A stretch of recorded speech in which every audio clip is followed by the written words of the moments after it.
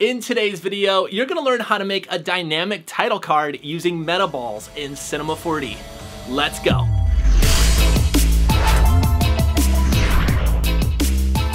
Hey everybody, it's Nick here again from Greyscalegorilla.com, bringing you the tools, training, and tutorials to help make you a better motion designer. Now we have a really fun tutorial today all about making a dynamic title card sequence, but before we get started, if you're new to Cinema 4D, don't forget to check out our Intro to Cinema 4D series over on our website. I'm going to link it up down below and right here on this YouTube video as well. Alright, with that, let's head on into today's video.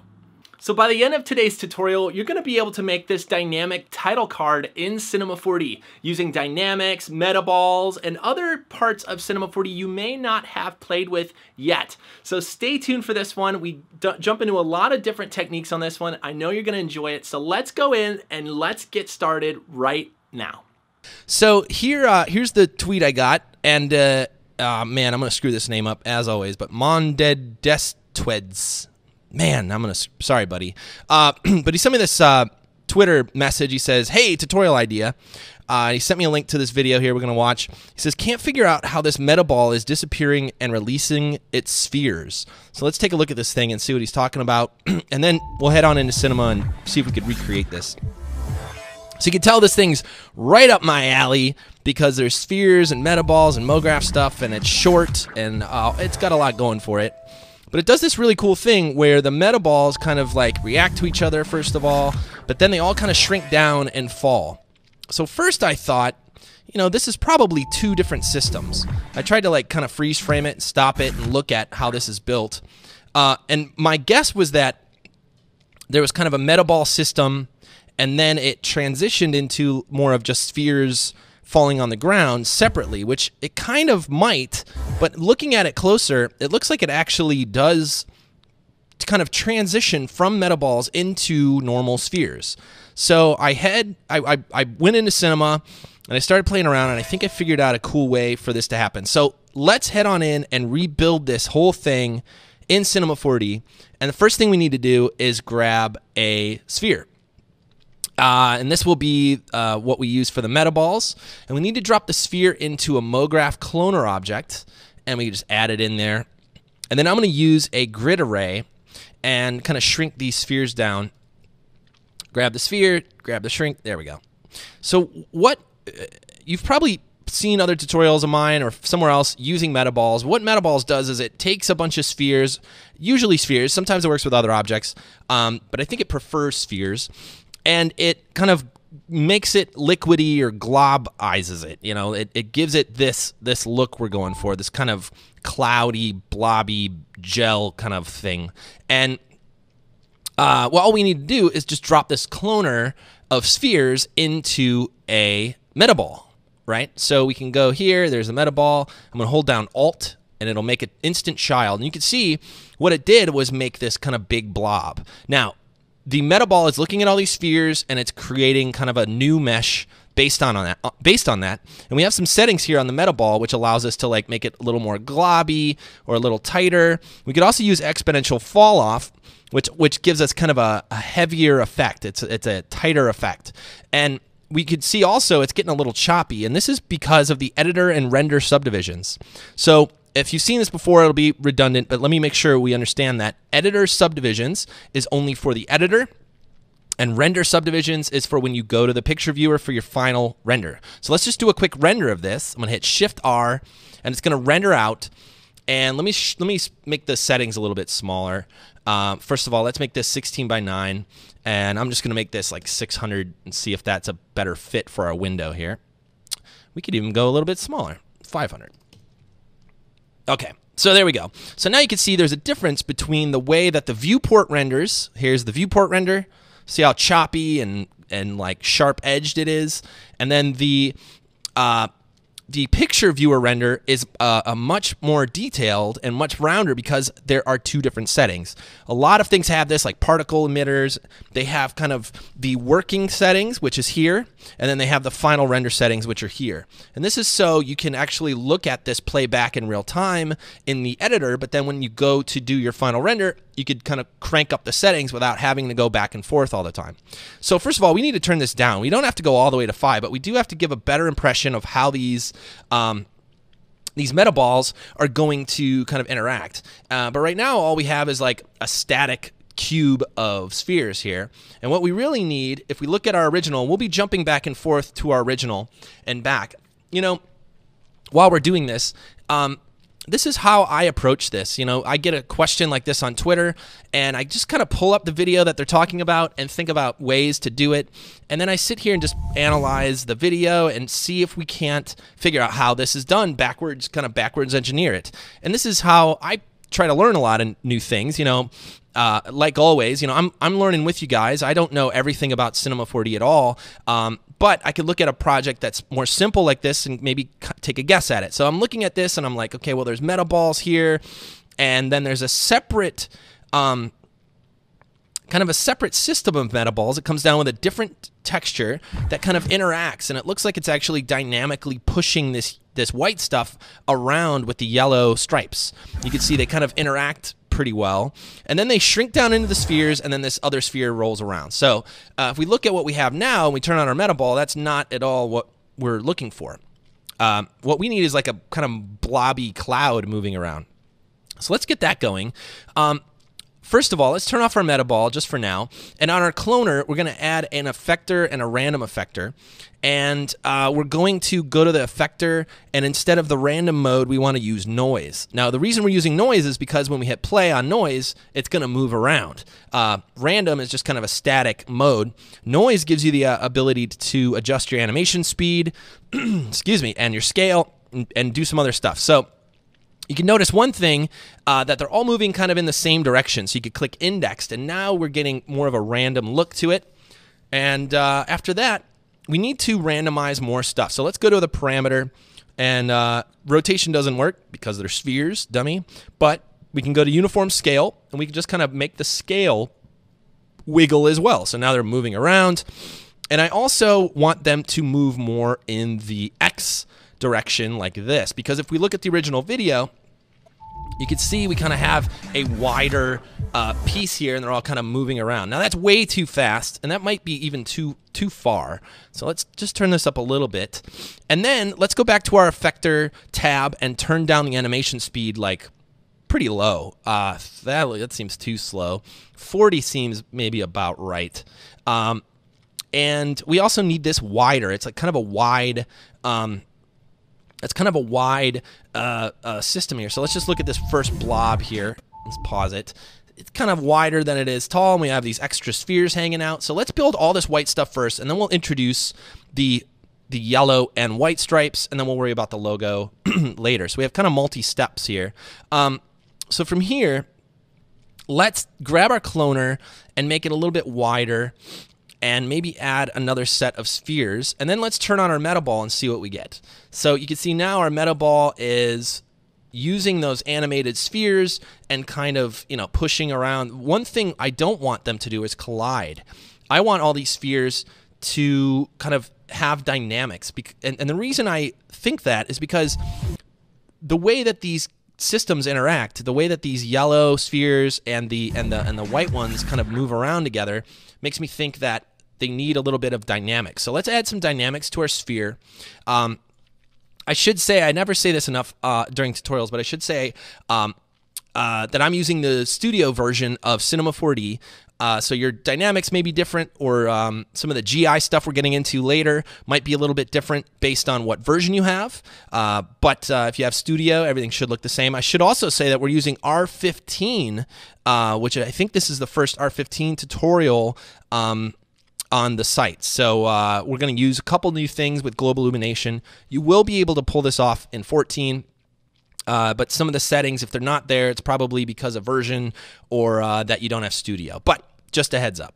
Okay, so with our Metaball, we're going to use sphere, and we're going to simulation rigid body. And instantly, we have all of our spheres explode, and that's not what we want. We want them to stay in place. And for that, we use follow position. So let's just give that 10. And that means that all these spheres kind of rotate or move around, and they respect each other's physical space, but they stay where I want them to, and gravity is really not going to take hold. We don't want that to happen until later. So now let's see what we got. We got Metaballs here, and that's not looking at all like what we want. So we need to shrink our spheres, I think, a lot more. Let's try like something like 30, definitely not 3,000, and hopefully we didn't just crash cinema here. Let's see what happens. Okay, we're back. Heads up, don't put 3,000 radius on your spheres when you're using Metaballs, because your cinema will go crazy. But we're back, and where were we? So we're shrinking the spheres a little bit. And I think we're going to add quite a few more of these to kind of round out our blob. Because you can see they're kind of individual spheres right now. If we turn off our Metaball, it's kind of because they're not really touching. I want kind of a cluster of spheres all kind of bumping into each other. So maybe we do have slightly larger ones, and maybe we add quite a few more to this system. And you can see we also lost our dynamics tag here during me fixing all this. So let me just add this back, rigid body, follow position 10. Okay, so now we turn on our Metaballs. Now we have more of like a cloud kind of thing sitting here. But I think our Hall value for our Metaball is a little too globby. So if we tighten that up, we're getting a little bit more kind of close to where we want. And if we can also turn our editor subdivision lower and get an even better idea of what our render will look like, because remember, these are kind of two different systems. So let me turn this back up just for animating purposes. And I think we kind of have a rough kind of cloud, maybe a little bit too many spheres. I'm going to reduce this down, and then I'm going to shrink up all their axis so they're all kind of touching, kind of getting closer to each other. You can see they're still kind of pretty far away. And this looks better. So let's turn that on. Let's go to our random and go to our parameter and maybe see if we can make them a little bit more random as well to get them a little bit more swirly and a little bit more cloudy. So this looks similar to what we got. And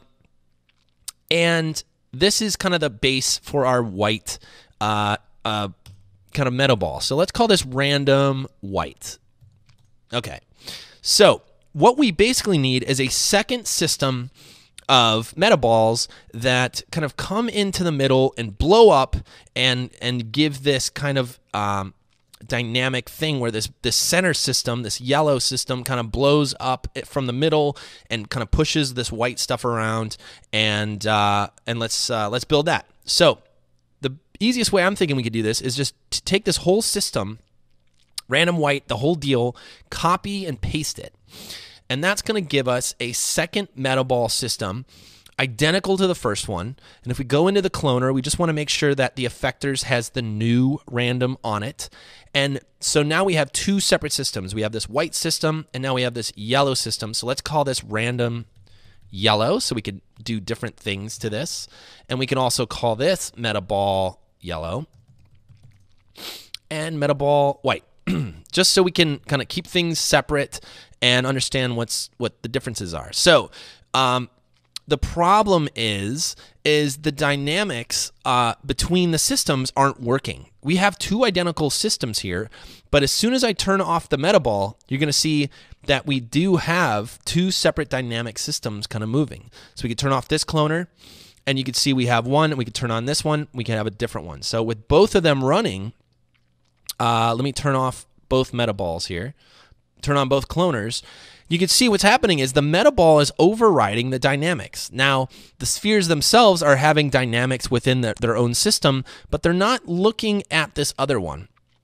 Somehow, and I'm not sure the exact fix, except for something I'll show you in a minute, but these don't interact. Once they're in a Metaball, the Metaball kind of takes over, and their own dynamics work, but then the dynamics between the two don't. So the way around this from what I found, is to make the actual Metaball a dynamic system as well. So I go to tag, simulation tags, collider body, and make the Metaball yellow system a kind of moving mesh collision. So if we go into here, we go to shape, moving mesh, and we make sure that all this is on. So let's just make sure it's all working. And there we are. All right, so now we have our Metaball itself should be interacting with the other system. So let's start to color these differently so we can make sure that it's working the way we want. So let's just create a new material. We'll keep this really simple at first. We'll make one white, new material. We'll make the second one, and I'm going to apply it to the Metaball itself. We'll just make the second one kind of yellow for now. And you can see now what we have are two different systems. Now, we're also getting a little bit of playback differences. The actual render will not show what's happening until we pause it. And this could be a playback issue. It could be a Metaball thing. Metaball is kind of an old system. It's been in cinema for a long time. So there could be some playback issues with it. I just noticed these things where it doesn't really show until you pause. So just keep that in mind. The other thing that it will show is if you do a real render, it will actually render out the system properly in the picture viewer. You can see it does have to calculate all the dynamics and prepare everything and kind of do all the dynamics all the way up to frame 38, which is why it takes a little bit of time. But once it gets going, then it can do the rest of the frames. So we're going to let that sit and make sure that's doing okay. But we should be okay. So we basically have the basics of our system. We have our yellow spheres kind of coming down, and we also know that this yellow system is larger. So we could grab this and kind of crank it up, and now they're going to interact and kind of push each other out of the way quite a lot. We also know that this system isn't as blobby, and it doesn't have as many spheres in it. The reason why is because these kind of look like spheres already. You can see when they come down, you know, if we kind of count up the spheres in the system, you can kind of see them. There's one here. They're bigger than the small white ones. There's one here, here, here, here, here, here, here. There's like only 6 of them total or so, maybe 8. So we can go to our cloner object, and let's turn off our Metaball for now and just turn off the whole other system and realize that we just have too many spheres here. So let's go to our cloner, go to our object, and set this to like 2, 3, 2 or something really small. So now we have kind of a less spheres happening. Maybe there's 3 across, but we know that they're way larger in scale. So there we go. So now we have some much larger Metaballs, and let's turn on the system and talk about getting that in a rounder situation, because now it's just a blob. It doesn't have that spherical round blob. It doesn't have the really clear difference between all the spheres that we see in the video. So the way we could kind of play with that is mess with the Hall value. Maybe it doesn't have exponential fall off. Maybe it does. So, you know, this looks closer to what that video is, like this. You could kind of see the spheres wrapped in this kind of blanket almost, you know. Either that's how I see it. So this is more of our yellow system. And we also have our own random yellow that allows us to animate this differently. And if we look at the animation of the original, you can see the white ones kind of float around, and then these big ones have a big kind of bigger, slower movements, it looks like to me. So, you know, we started by making the spheres larger, and we can also kind of slow the system down, but then add more movement to the whole thing and really try to make this a different looking system than our white one. So we're playing around with the, I'm going to speed this up as well. There we go. I'm going to also play with the Hall value and kind of move it down, and make sure that you hit pause every once in a while to make sure that your system's looking the way you want it to. So you can see every time we hit pause, it does look different than when it's playing back. So let's see, we could turn down the scale, you know, like 0.9. That way they're not scaling as much. Now the spheres are just scaling a little bit.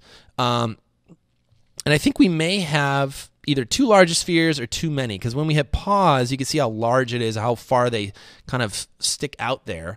And we don't want that. So the random, we can kind of tone down. We want them to be a little bit closer to each other, and we want them to kind of be closer to each other. So let's pull them in. Let's pull them down.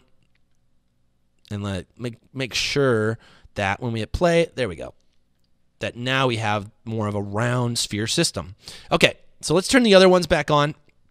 Let's go back to the beginning and see what we got. Now, when we hit pause, you can see that the yellow system is kind of pushing the white out of the way, and this is exactly what the behavior we're getting in this video. So we have our yellow, boom, pushing the white out of the way, and then we drop into spheres. All right, so it's really rough right now, and we have a lot of tweaking to do and kind of scaling. So let's get our scale right.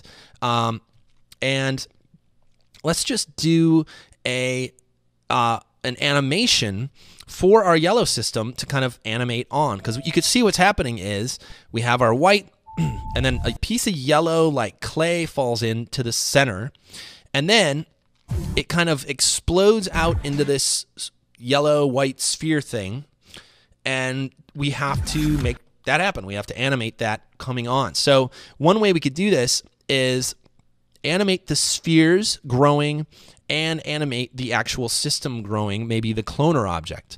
So let's go ahead and do that. Somewhere around like frame 30, let's say. Let's say it starts, goes for a second, and then the yellow stuff explodes. So let's grab our sphere first of all and animate backwards, because we already have our sphere size that we want.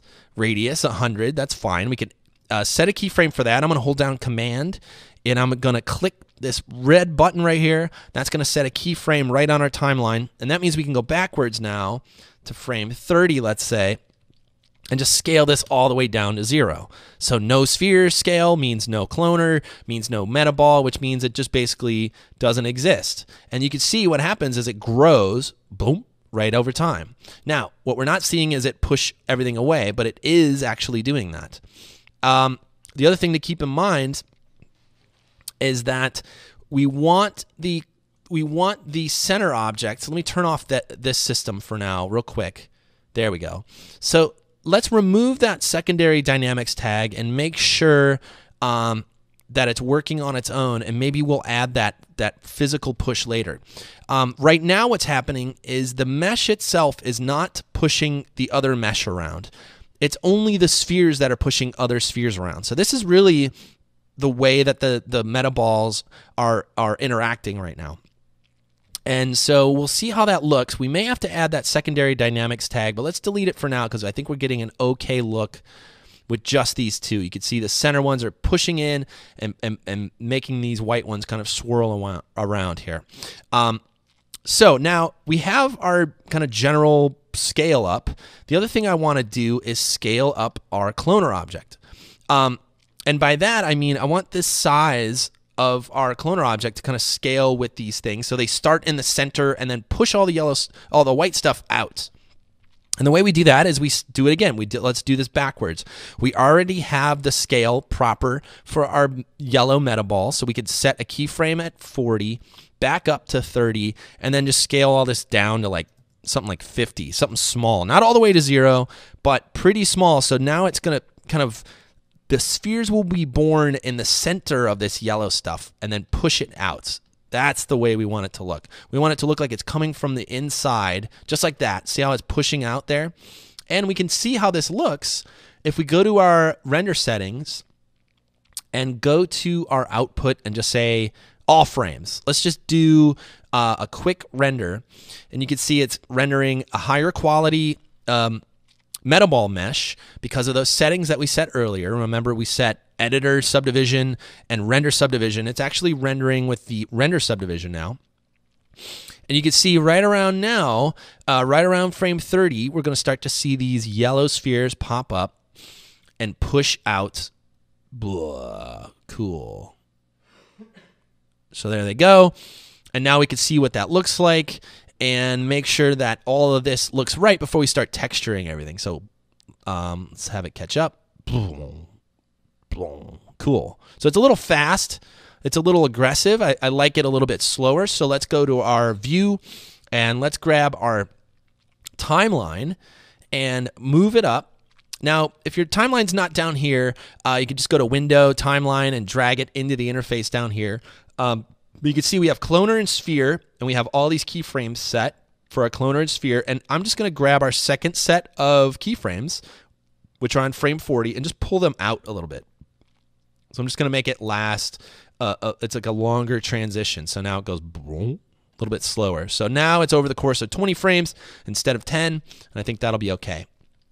Okay, so now what do we do about this piece of kind of clay that starts off this animation, this yellow blob that falls in, and then it looks like it punches everything out of the way, and it kind of explodes.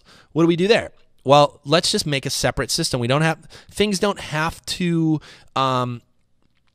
things don't actually have to look the way that they look in the animation. For instance, your brain may say, well, this little yellow thing comes down, and then it's the actual thing that explodes into this yellow thing.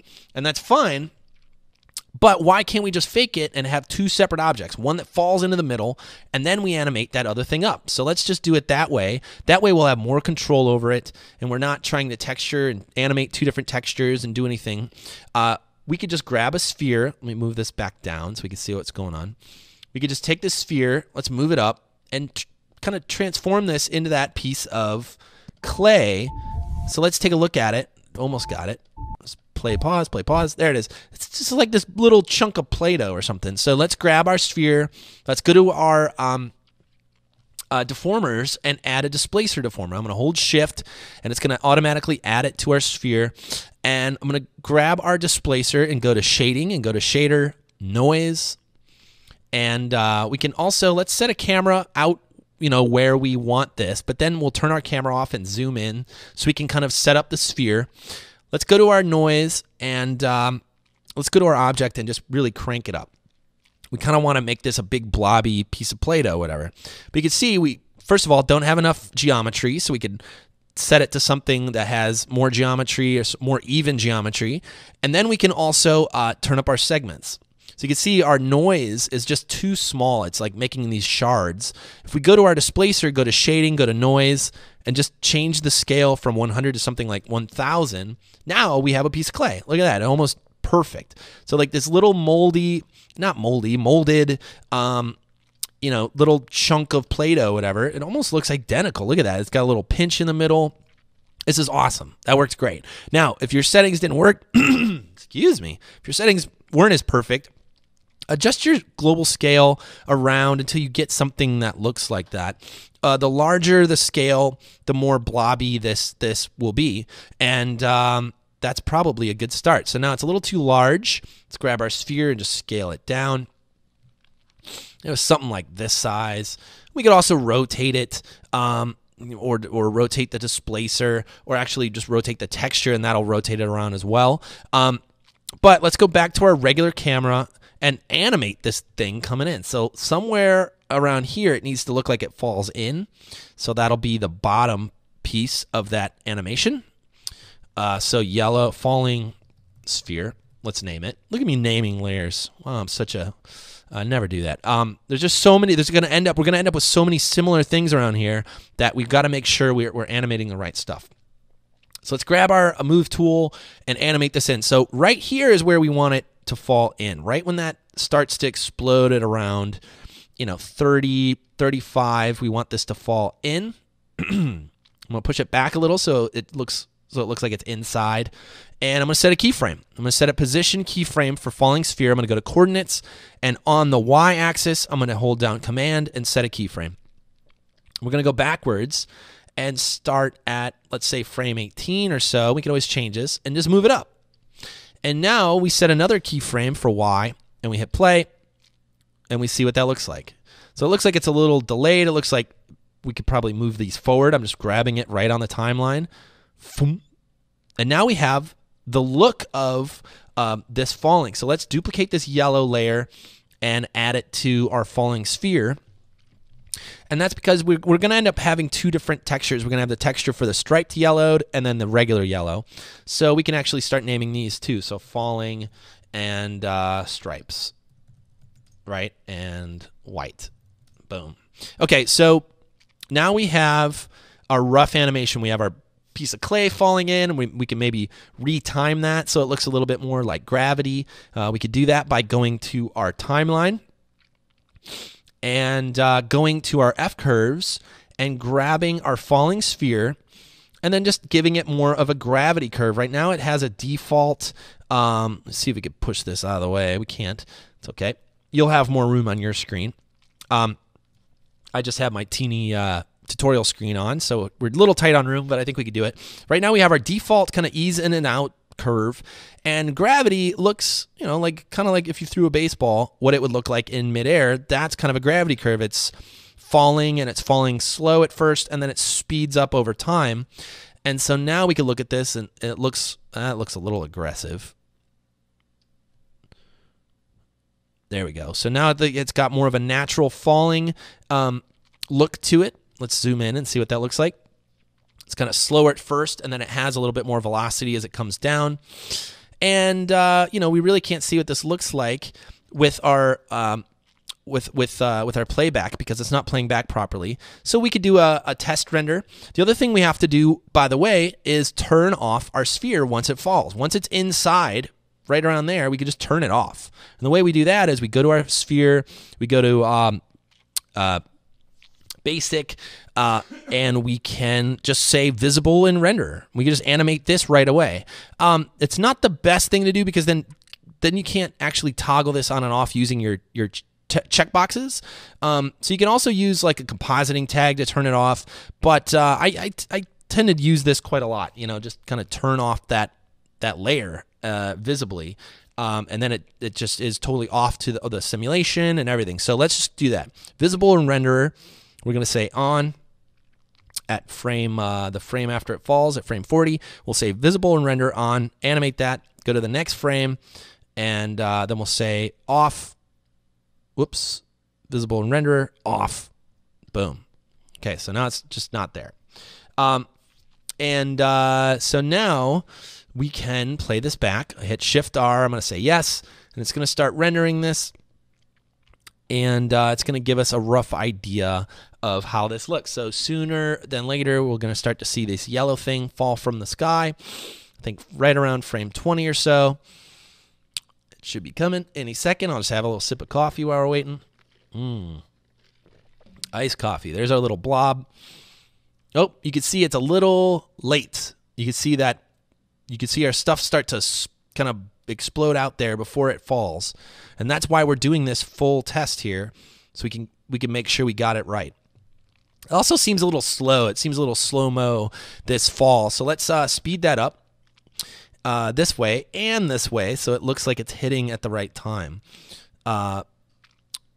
Yeah, so let's go this way, and then instead of rendering everything and waiting for it, let's just start at frame 20. So let's go to render settings, output from 20 to 90, say yes, render, go ahead. So now it's going to calculate up to 20. It'll just take a few seconds to prepare all the dynamics. And then now we're here. Here comes our yellow, and then we could check our timing a little bit better like this. Plonk. Look at that. Now it looks like it explodes out. And the other thing I want is for this white Metaball system to really look like it's being pushed out more. I know it actually is, but a little bit more of a kick, I think, will make this look a lot nicer. So, for instance, let's just expand our Metaball system, the size of it, and kind of cheat it and push it out as this starts to expand. So let's find where this yellow stuff falls, or actually right where this yellow thing falls and hits. We're pushing out, and it's almost like I'm nitpicking stuff, but all those little things make this piece what it is. You know, it's a really short piece, but it has a lot of nice little dynamics to it. We have our white cloud minding its own business, and then here comes this yellow thing, and then it gets pushed out. It's like it's affected so much. Look at all these spheres around here that just kind of get pushed out, and it becomes a larger system once this yellow stuff pops in, right? So it goes boom. So let's cheat that a little bit. Let's give that, you know, maybe a little sound hit will help that in the final render. But, you know, any visual cue, you can kind of cheat that animation. Those little subtle things will help the system. So again, if we look at our basic one, you know, boom, it does pop open, but it doesn't have that aggression that the original has. So let's find that frame when this falls in. Let's take our white Metaball cloner and just add more kind of like out for it, right? So one thing we may have to do is add a few more spheres just so we could spread this out without it affecting too much. But right around here, let's just set a keyframe for size. And actually, we'll just set it right here. Boom, keyframe, size, and then we'll push forward as this explodes out, and we'll just expand that white system out a lot more. And this will give it even more of a kind of explosion. See all that white pushed out? Boom, right? And because they're dynamic, we're going to see some dynamics floating around, and we're also going to add one separate extra system to even push this further. And the way we'll do that is just start from scratch. Cloner, we'll set up a really simple system.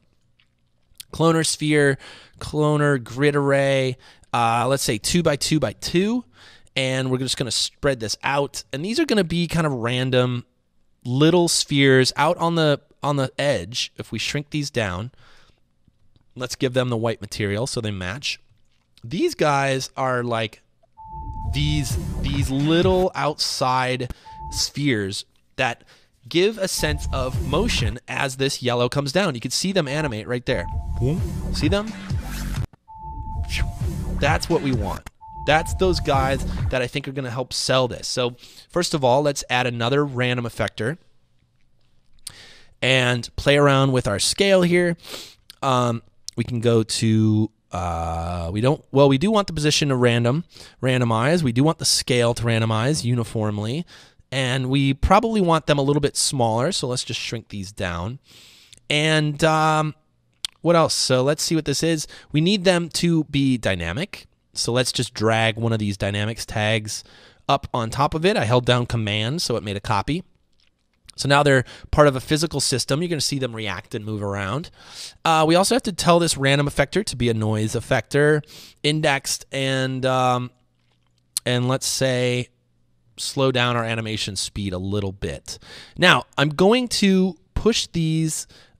Push this random effector kind of higher on the x-axis so it moves around, and a little bit more on y and z as well. And you can see now they kind of just float out on the outside and act like their own little system, but they're also being pushed by the dynamics, maybe a little bit smaller. And this is, again, just a separate system. Let's tone this down. We're just changing this as we're looking at it. It looks a little fast to me. Let's slow it down. And yeah, so that's it. That's all they do, basically. I want the random to be a little bit more on X and Y to really have them fly around. And heck, maybe even more on the scale. So let's move this up. And I want them to not react as tightly to where they want to sit. So let's go to force and follow position and make them maybe a little bit less. So now when they get bumped, they're going to be kind of moving around a little bit more. And let's do a quick render. So now I'm rendering to our picture viewer, and I can pause our outside render. And now we're just seeing what this looks like. So we have our spheres kind of floating around. And any minute now, our yellow is going to fall down. Good. And get pushed. Blah. Sweet. And it's scaling up. And they're being pushed into the secondary system. And this is getting close. So now at this point, we have our kind of rough motion, but we have no texturing, we have no lighting. And this is where, right around here is where I start to look at this picture viewer and start to go, man, that looks ugly. And you know, maybe I should finish the animation in this kind of normal mode, but it's right around here where I just get kind of like ticked off at seeing ugly plastic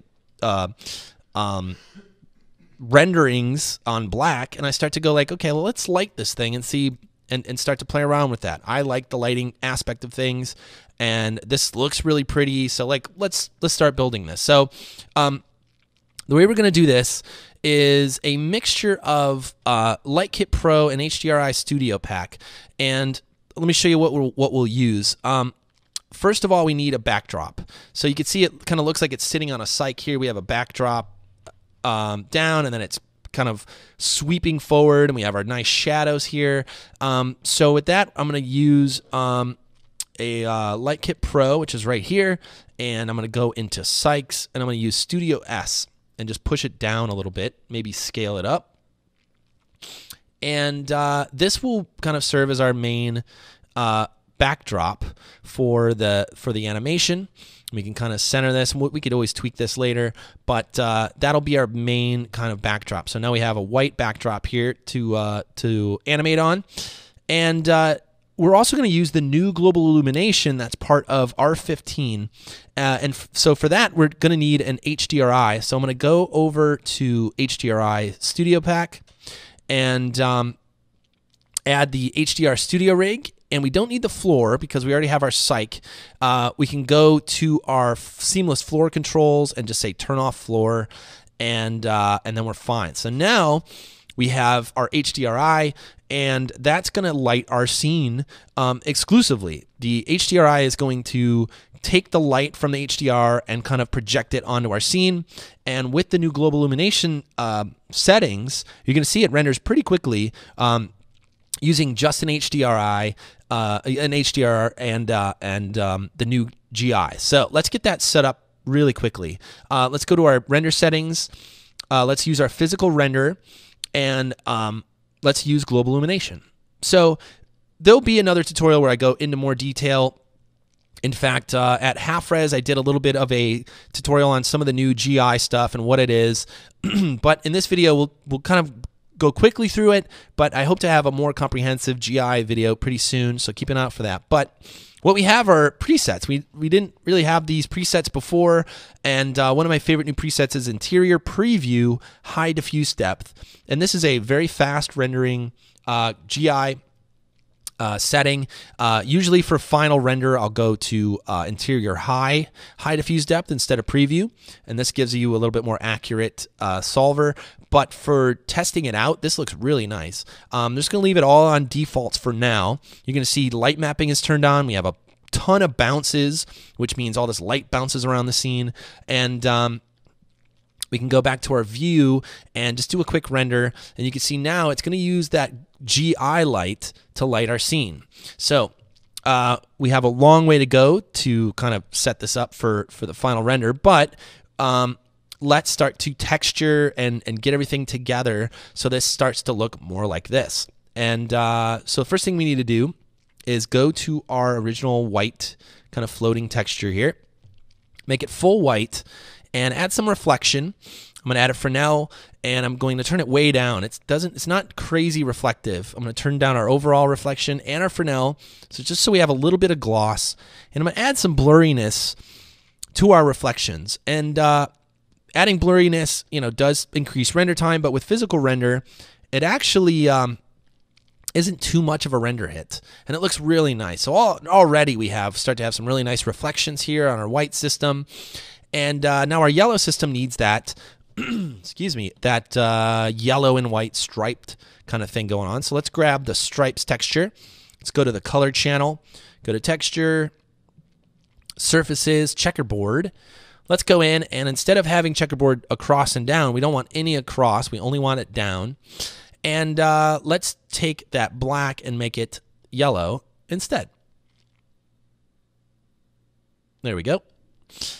And let's make more frequent stripes, and then let's adjust it. So if we look at our final here, it looks like all the stripes are kind of pushing up toward upper camera left and kind of pointing towards the camera just a little bit. Excuse me. So the way we do that is we grab our texture tag that's on our Metaball, and instead of spherical projection, well, actually spherical should probably work. So we could just grab the sphere now and grab our rotation and move it and kind of rotate the texture around until it's facing the right way. So now you can see it's kind of pushing up into the top corner, and it's still not grabbing this right. So instead of spherical projection, let's try a flat projection. So let's grab our texture again and go to flat. And that's more like this. So now it's really coming flat, and I could just kind of tilt this forward and have these little points at the tops of the spheres and decide, you know, what angle this is sitting here. And then we could do a render and see what this looks like. While that's going, we can go turn on our reflection, do the same thing, add some Fresnel, tone it way down, add some blurriness, and we're all looking pretty good here. So let's just overwrite that. And now it's going to do a real render here in the picture viewer. Wish I had a little bit more room, but that's okay. And we'll see how this looks. Aha, looking much better. So now we have some shadows showing up, and let's look at our HDR and position it in a way that's going to get us, I think, slightly better shadows, and really it's going to match this scene a lot more. Let's go to our HDR Studio rig and go to our rig controls and turn on our preview on. So what the preview will show is, let me scale this up. Our preview is showing the HDR that's surrounding the scene. So this is giving us a preview of the HDR with a giant softbox off to the left here and two smaller ones off to the right. And I think it's a little bit more frontally lit. So we could just grab this rotation and rotate it around a little bit and maybe make it a little bit brighter. And you can see it's actually affecting the preview as well, the brightness. So let's turn that up. And of course, when we render this, it's not going to render in the picture viewer. It's just there for kind of roughing out where your shadows and everything are. So now we have some nice shadows. We have some really nice GI shadows here where the yellow of our spheres is kind of pushing into the color of the floor, and the backdrop's being all lit. It's a little bit bright. If we look at our kind of what we're trying to match, you can see the backdrop is a lot darker than our white spheres. You can also see it's still way too reflective. We turned it way down. I'm going to grab both of these at the same time, go to reflection, and kind of tone it way down. So 2 and 15 or something like that. And while we're at it, let's grab our psych material, which is part of our studio, our psych, and we can go to our color and just tone this down, make it a little bit more gray. And this should match. Let's go back to our camera. Let's turn off our preview and set up our scene. And I'm also going to use more of a close-up camera on this. We're kind of too far away. We could zoom in on it, but we're starting to lose some of that detail. Instead, let's grab a focal length of something like 60 or 50, and then that way we're going to have a little bit more room and less floor to worry about. We can kind of zoom in closer to the system and not worry about it so much. So let's do a quick render here. This isn't really accurate anymore, so let's just turn this off. Stop rendering, yes. Let's do a quick render in our preview. You can see it's going to be low res, but we're approaching a similar look. So let's tone down our backdrop a little bit more, make it a little bit darker so that white really pops off the backdrop there and really shows up a lot brighter. And it's looking okay. It's looking okay. So now let's finally talk about that thing that happens in the example where it all falls down into little baby spheres. It's really cool, right? And again, I thought about maybe having two separate systems, but this actually works pretty well if you just scale down the spheres and then turn off their follow position, which is making them kind of stay up in the air. So let's just pick something a little bit down the road here. This explodes out, and then it's very quick, and then right around maybe 60, 70 frames, it all falls and shrinks and falls to the ground. So it's very quick. 1, 2, 3. Like, that's a fast count. So it's like, 2 seconds at the most. So if this pops up at, 40 frames, or maybe around 70 frames, we're just going to have all this shrink down and fall to the ground like spheres. So let's do that. Let's just animate it, and it'll give us a much more realistic result rather than try to fake it with another set of systems, right? And it'll look a lot better. And if you've seen the example, the final render from this, it's a really cool effect. So let's go ahead and do that. We have to animate a lot of stuff here, so make sure you're animating the right stuff. first of all, we need to shrink all these spheres down to small spheres. Right now, if we turn off our Metaball objects, we kind of have these different size spheres. We want them all to be this kind of rough scale, this smaller scale. So let's animate the scale first. So frame 70, let's say. I'm going to do this without the Metaball on. I'm just going to take our spheres, and I'm going to take their current radius, which we've already animated up on this one, and just hold command, make a keyframe, move forward, maybe 10 frames, and then set this to something small like 15 spheres, 15 centimeters, maybe a little bit larger. Let's just go to like 20. 24 looks okay, actually, for the size. And we will check this off, set another keyframe. So now they're big, here comes the big guys, and then they shrink down. That's it. And hey, our sphere is still hanging out. Falling sphere didn't get the proper keyframe. So let's get a keyframe on this dude.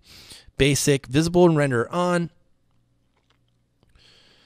And let's go to here and say visible and render on, right, and then say keyframe, and then say visible and render off keyframe. So now this dude should disappear. Falling sphere, huh? Interesting. Visible and render. Oh, it's because we didn't set editor. So you know what? Let's just delete this track and do it a different way. I tried something, didn't work. So you guys get to watch me mess up and then delete the track. And we're going to do enabled.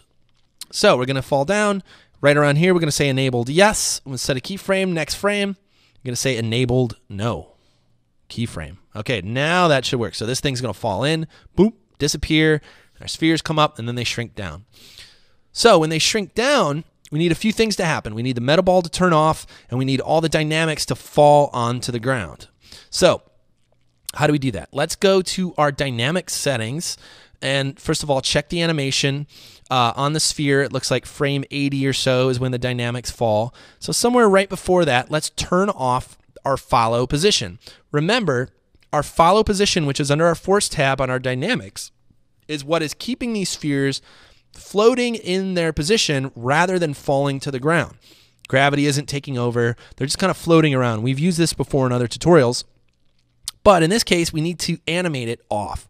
So right around here, we're going to say follow position. We're going to do all these at once. I'm going to hold down command.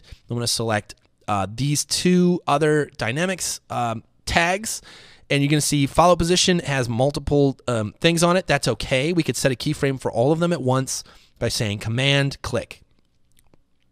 And then all the way, maybe give it a couple frames. We're just going to set everything to 0, and we're going to say click it again. We're going to set that up. So now let's see what this looks like. We're animating, it falls, boom. And let's give our timeline a little bit more room. I'm going to go to frame 200 here, and I'm going to stretch out our timeline. Boom. Soup. Oh, guess what we didn't do? So we didn't add a dynamics tag to our backdrop. So let's rewind this whole thing. Let's go to our studio. Let's open it up. And inside of Studio S, you're going to see the geometry for Studio S. We're going to go to tags, simulation tags, collider body, and we want this to be shape static mesh. Okay, so now let's play. And now the sphere, boom, and then it's going to fall, and they all fall on the ground. Sweet. That's it.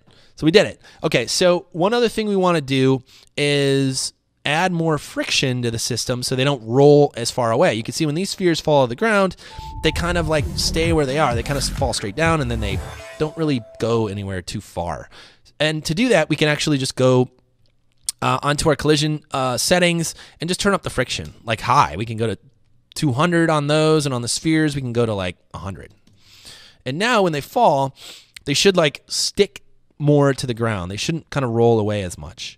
You can see they kind of have a lot of bounce though. You can see they're kind of heavy compared to this one. This looks a lot smaller in scale. When they fall, they look more like ping pong balls, like bloop, bloop, bloop. And these feel like bowling balls, you know? They feel heavy when they fall. Blonk. Real slow. And for that, we can change our dynamic settings. Hit Command D on your keyboard, and that's going to pull up your project settings. Let's open this up. And under the dynamics tag, you're going to see time scale. We can just speed this up. Let's go to like double the speed, 200. And now when our dynamics fall, they're going to fall to the ground and bounce more subtly. That's actually too fast. Let's try something like 130. Bloom. Better. Cool, so that looks pretty good. And our spheres are actually falling and rolling. Now, there's one thing that's weird. The spheres are actually moving through the plane. Hold on, let's back up. There we go. The spheres are actually moving through the plane of texture, and you can see them kind of move texture when they fall, right? Do you see that? And ignore these guys for now. Those won't be there in the final. But you can see the textures like blah, blah, blah, blah, blah, blah. We don't want that. And the way we're going to get around that is we're going to texture the sphere differently than the metaball. So when we turn off the metaball, it will jump to the sphere texture. We can use the same texture though. Let's just drag that on the sphere. And now you're going to see when we back up, let me move this off. When they fall to the ground, they're going to be static textures. They're just going to rotate around. That's what we want. But with the metaball on, we want them to do this thing. Boom. Right? So ignore all this extra weird stuff. We're going to turn off the metaballs, and so let's go ahead and animate that. So somewhere around frame, right when they're shrinking, we want to turn off the metaball system. So somewhere around like frame 75, let's say. Let's grab all of our metaball systems, metaball yellow, metaball white, and we're going to do the same thing. Enabled, we're going to say on, we're going to say keyframe. Next frame, we're going to say enabled off keyframe. Let's see what that looks like. Backup system, metaball, metaball, metaball, metaball, metaball, snap. That's it. That's it. So now from here, all we're doing is tweaking the timing. We have our spheres, and ignore the looping and all the weird stuff because we're not seeing it in the final position. So here it is in our in our render, our picture viewer. You can see we have our textures happening, we have our blob happening, and we're getting closer to our final look, right? Okay, so we're having some GI flickering issues. That'll go away when we choose high instead of preview, but for now, this rendered very quickly.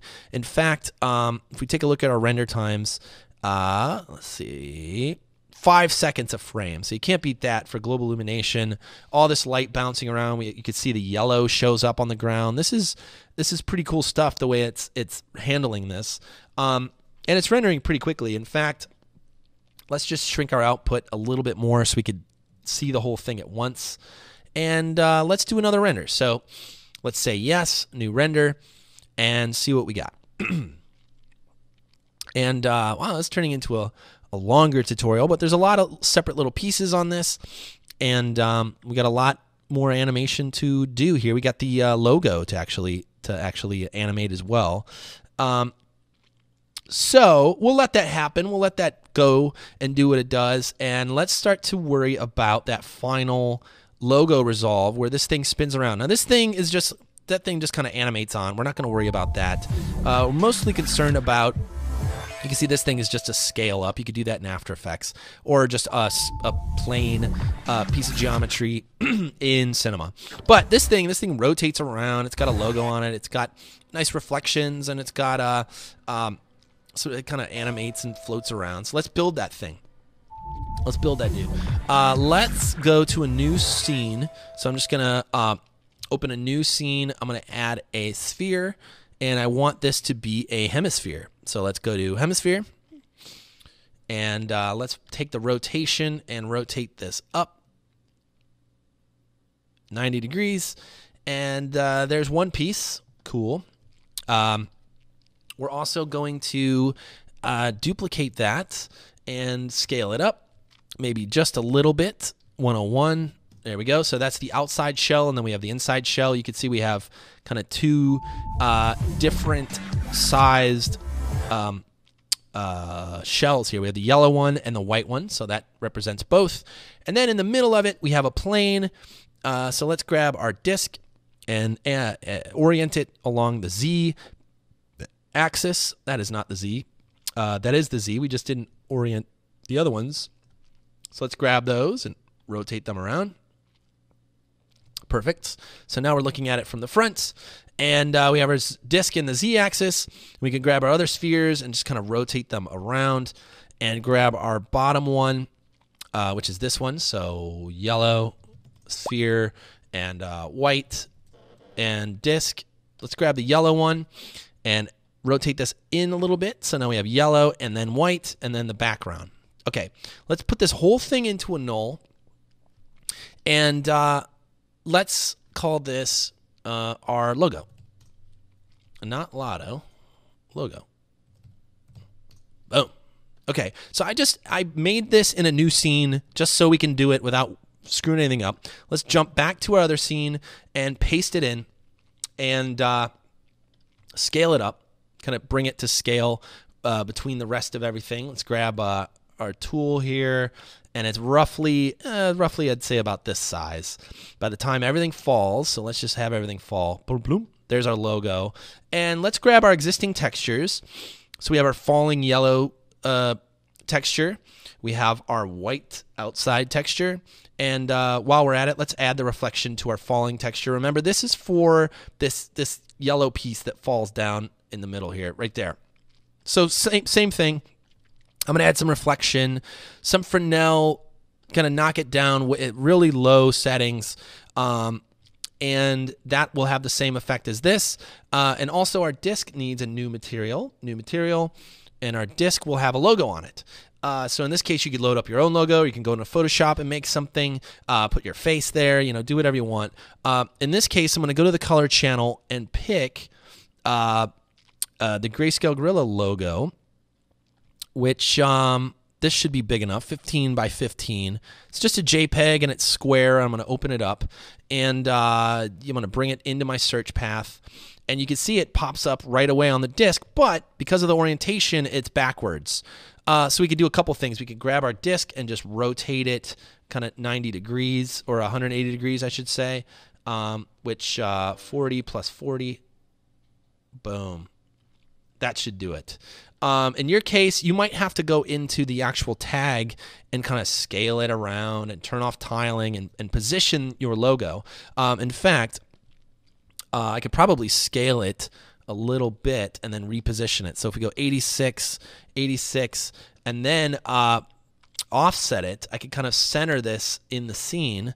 Let's move a little bit further down and just have these get the heck out of the way. You can see it's getting cut off by this edge. So in fact, maybe we just shrink this down a little bit more. Yeah, let's say 75, whoops, 75, 75, boom. And then we could just offset it over. We could turn off tiling. We don't want the tiles. And move it down, move it over. And now we have our centered logo, which has all the texturing. It's got all the stuff on it. And because of the tiling situation, we can actually just drop a new texture under this logo, which is identical except for the color. So let's just grab it, and let's go color clear, make it white, and drop it under our disk so we don't have that square anymore. Let's see what that does. Make sure we're okay. Perfect. So now we have our logo, we have these spheres. You can see even the GI is making that a little bit yellow on the outside. We do have to turn up our geometry quite a bit on our spheres. So let's just make this something really high, something like 100. Let's do another render. And now we're getting somewhere. Okay, so let's do the animation for it. In the same way as the rest of it, let's just kind of pick where the sphere is going to kind of be visible, somewhere around there, and boop, we can animate it on. So first of all, we want that logo to kind of appear, maybe scale up. So let's grab our logo, let's grab our coordinates and say, okay, by this position, you're going to say scale 1. And then we'll back up. We're doing a lot of backwards animating. We're going to back up and go 0, 0, 0, and we're going to say, until then, get the heck out of the way. So now it's going to scale up, okay? And then you can see it's not hanging out here. Let's back up all the way. Not hanging out. And then by the time we make it visible, it's scaled up and it's ready to go. So now let's animate the disc and the spheres around to kind of give it this animation like that. And you can see in the final, that's exactly what it does. It kind of spins up and goes, and then it bounces around like that. So let's get that going. Let's say right around here, we're going to start the animation right when things start shrinking. So let's say disc, white, yellow. So by the time it's at about 100 or maybe a little bit longer, it's going to be perfectly rotated the way we want it. So let's just set keyframes for all these things all at once. Disc, white, yellow, keyframed, boom. Rotate, rotate, rotate. Let's just set it. And then let's back up and then set our rotation points around. So now it's going to be like this. And our yellow one, let's grab our yellow one and make it more. And let's grab our disc and make it even more. So now we're having 3 different types of animation, and we could set that keyframe. And in fact, we didn't really need these other 2 keyframes. We're only rotating in this green axis here and not in the other 2. So we could just take those animations and say, delete track. Whoops. We got to isolate them first. Animation, delete track. Whoop. No, that didn't work either. Let's leave it for now. I'm sure there's a way. I think if I just highlight one of them, I thought if I just highlighted one, but I think if I have them all selected like that, they're all going to delete. I'm sure somebody smart out there is yelling at me, and I'll look that up as soon as I'm off this tutorial. But for now, I think we'll just leave it as it is, and we have our rotation, and we also don't have the spheres animating, rotating. So let's make sure. Yeah, okay. So that's rotating around. Let's grab our 2 spheres now separately and rotate them around like this. Boom. And now we have this animation. And it's actually going backwards. So let's just go back, do this separately. Boop, boop, boop. Good. Let's try that again. And let's grab our white and yellow. And let's go. Let's just do them separately to make sure. This one's going this way. Boop. Animate. White is doing the same. Boom. Maybe not as far. Then we hit go. That's it. Okay, so let's see what this looks like. Blue and boom. Okay, so it's a little late. So we got to take our animations, disc, white, yellow, the whole thing. Let's go to our timeline. Let's raise it up and go to our timeline and get those into our scene. So logo, dynamic spot, falling sphere. So it's not showing up. So this happens every once in a while. You want to animate something up here that has keyframes. You can see it has keyframes here, but it's not popping up in your timeline.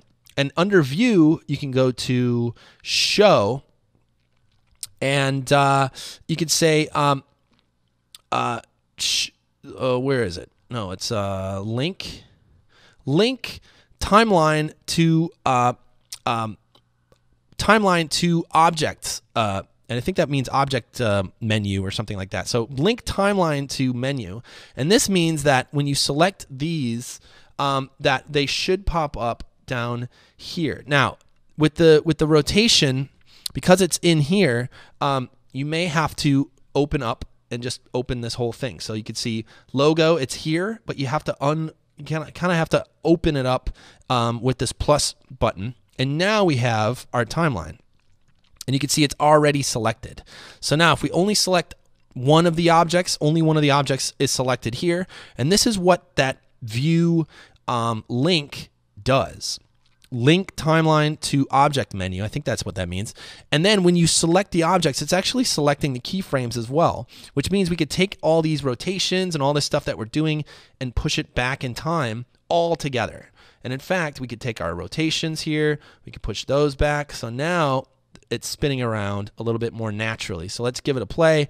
And it looks a little slow, so we can grab these 3 and speed it up. Cool. Now, we have the general animation. There's always more tweaks we could do to make this better and better, but in order to keep this tutorial a little bit shorter, let's take the logo and add our vibrate tag to it, because it does have that kind of natural wiggle to it there at the end. Let's watch that one more time. See it move around and kind of bounce around. So for that makes me think vibrate tag. Cinema 4D tags, vibrate. And then we're going to say seed. Let's leave it at 0. Let's enable position. Maybe a little bit left and right, but mostly up and down, I would say, like 30, 10. And the frequency is way low, like 0.5. Much slower than the default. So let's see what that looks like. There you go. I can see it rotate. I'm also going to enable rotation and say, like 10 degrees, 10 degrees, 10 degrees, and have it kind of wobble around, and turn down the frequency a lot. So now you can see, boom, just kind of gives it a little bit of a float, like it's a hovercraft or like a hovering object here in the scene. It's not static, and it just kind of gives a little bit of animation there. So this is getting there. So let's do a quick render of this frame and see what this looks like, and see what we need to do as far as lighting and all that stuff. So if we look at our original, you can see one thing is it's a little bit more blue in the background, and it's a little bit brighter on the textures. So let's go to our materials. Let's go to our psych material and turn that back up a little bit. Let's turn up our studio rig HDRI to a brighter kind of setting. Try to get a little bit more whiter whites in there, and that looks a lot better. The vignette I would add in post. See how it's like brighter in the center and darker in the corners? I would do all that in post or in After Effects. But we're getting some really nice shadows here. Maybe even a little bit more light and maybe a little bit brighter background, just to allow the vignette to take over more than make it too gray. So that's looking nice and bright and white. Let's go back to our kind of our sphere looking stuff here and give this a quick render. You can see it's going to be low res based on the settings, but that looks pretty good.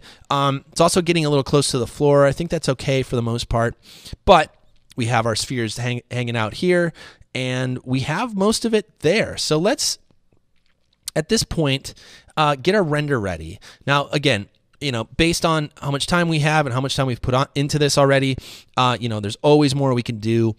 But there's kind of the basics of it. So there it is. It's pushed out. You can see it's actually jittering a little bit. And to get rid of some of the jitter, you can go into our sphere settings, and we could turn down the collision noise. We can also go to our dynamics, general dynamics tag, and turn up some of the expert settings. Things like steps per frame and collision margin tend to help out a little bit with some of these jittery spheres here. And also toning down the follow position on your force. Instead of 10, maybe tone that down to something like 5 or so. You're going to have to set it in a keyframe, which, remember, anything you're setting up as a keyframed element, if you want to change it, you can't just go type it in, because it's not going to get set. As soon as you hit play, it's going to change. In fact, it won't be set until you reset that keyframe. So keep that in mind. But I think we're getting close here. What I would do from here is turn up your resolution to something more proper for final output. You could set your frame to all frames, 0 to 200. Instead of just a preview. Also, turn up your global illumination settings. Let's go to our global illumination settings and say interior high diffuse depth instead of the preview. This will give us much nicer GI. And also our physical settings are default to low. You can also turn these up to medium or hand type these in. And these settings are very dependent on what you have turned on. And we can go over it more in depth in other tutorials, but know that, we've gone through this in a lot of tutorials. Remember that final render, we can keep everything as low as possible so we can animate quickly, and then we want to come back in and turn up some of these settings so that our final render looks a lot nicer. So GI, of course, we're turning that up. We're doing a lot of things. And when we go to our picture viewer and we say, okay, well, let's now render it, you're going to see our render times are going to be a little bit higher. They're not going to be too bad here because we have such a small preview window. but our shadows will be more accurate. It's a little bright. Maybe we turned up our GI a little bright here, our HDR Studio rig, maybe like 118 or something. Let's just reset it. And also, don't forget to save it out. Go to File and export them as EXRs or TIFFs or whatever high resolution you want. 32-bit is nice, especially for compositing, and get all this stuff out. There's not a ton of post effects on this other than the vignette that I'm seeing and maybe a little motion blur, but I would just leave it. We don't have to go in After Effects to show you that. You've seen me make plenty of vignettes and motion blur and other tutorials, and you could add this thing in After Effects if you want, or add it in Cinema as well. And so let's see. Here's our first few frames with some nice shadowing, with some nice stuff here. And I also noticed another thing, which is it's sitting a little low in the frame.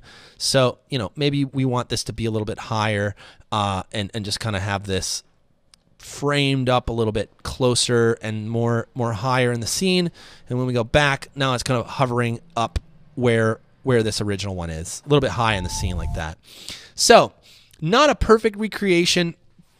This looks a little more blobby than this thing. Probably do with less white spheres.